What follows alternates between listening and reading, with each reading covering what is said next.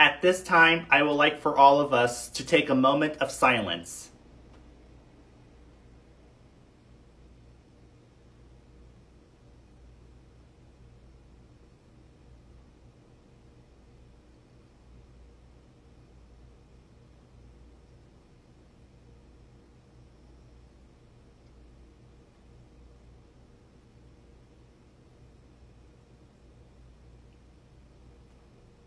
On September 11, 2001, the Twin Towers were struck by two airplanes that were hijacked by a group of terrorists, thus resulting in the destruction of the Twin Towers.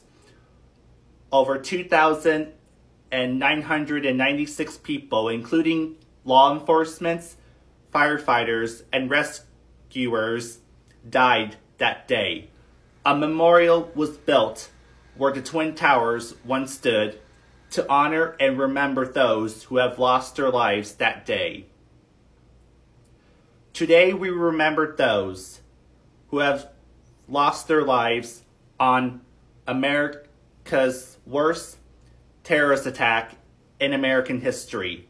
Today we remember those who have sacrificed themselves to save those who are alive today.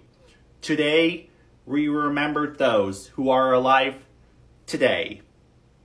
In honor of 9/11, I dedicate this video to our heroes who had made the sacrifice to protect and serve our country.